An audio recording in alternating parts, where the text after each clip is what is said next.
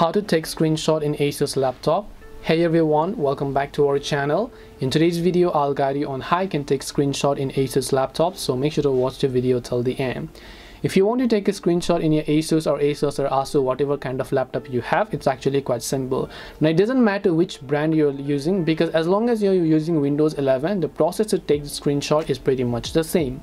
In order to do this, all you have to do is press the Shift as well as Windows and the S button on your keyboard. Shift, Windows, S. As you do that, snipping tool is actually going to open up on your Windows simultaneously, no matter whichever page you're using, whether you're on the home page or web page or settings.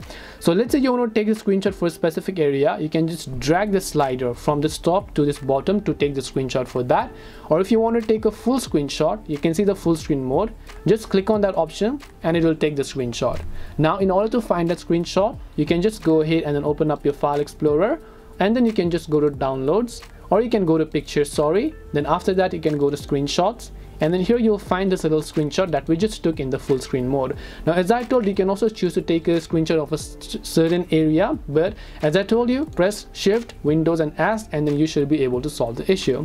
So hope this video helped you guys. If you have any questions, feel free to leave them down. Thank you for watching and see you in the next video.